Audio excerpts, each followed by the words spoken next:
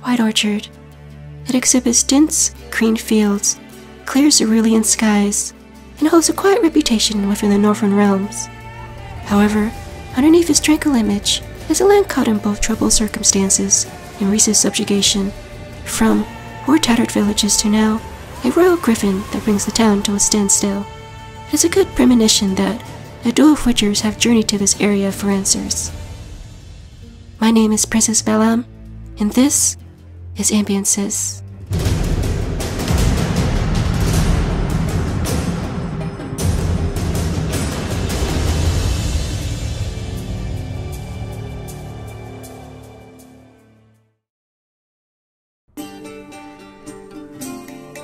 White Orchard is a small Temerian village that is known for its scenic splendor and agriculture. During the spring, the land is filled with its infamous fruit orchards and white blossoms, hence its namesake. Though the region is often praised for its picturesque qualities, it has recently been ravaged by war. It is a land that has lost its independence and in turn, the morale of its inhabitants as well.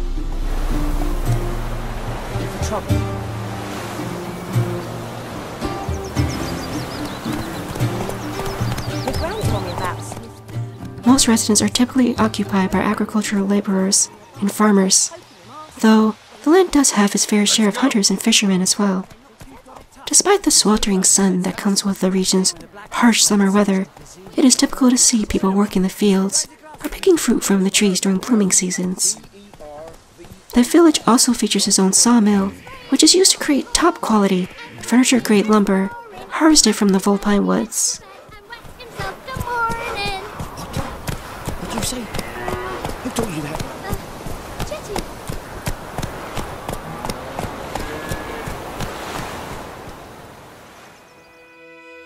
In spite of the concentration on hard labor and recent misfortune, something that can clearly be observed by the collapsed roofs and abandoned property of the village, children do bring somewhat of a naive quality to the region and the circumstances that surround it.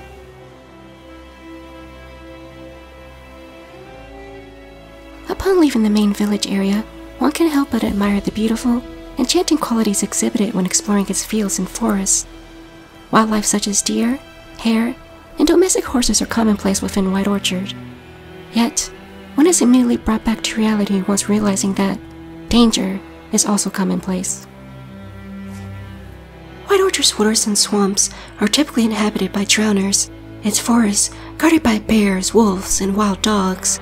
But alas, even men themselves pose as a threat in this land.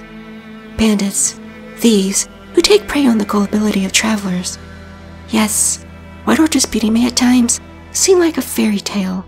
However, reality is never so pleasant.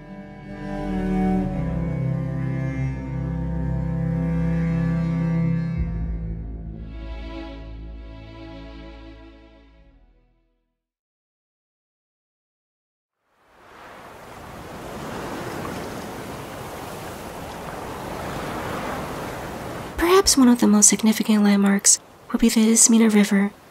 Rising from the northern foothills of Mahakam, the Vesemir River flows through the region, where its fish serves as one of the main sources of food for villagers.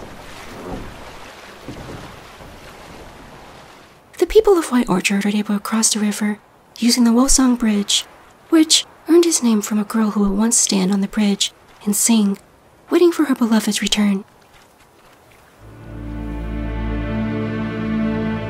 In the northeastern area of the Vesemir River lies the Nilfgaardian garrison. It sits on the bank of the river, and it is north of White Orchard's sawmill. The Nilfgaardian garrison is a fortification that was once occupied by the Temerian army, used to guard the Vesemir River. It was taken siege by the Nilfgaardians after their victory at the Battle of White Orchard.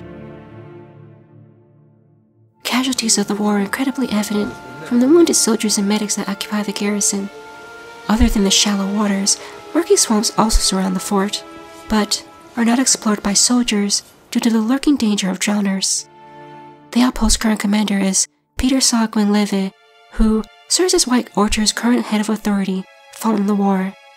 Make no mistake, Like the villagers, the commander is faced with his own tribulations as well, not just merely with the task of governing White Orchard, but also a foul and powerful beast that has found its way to the main region. First, preying upon his own men, and now, the feeble villagers of the land. A little luck does seem to come the commander's way, however. It's about to dive!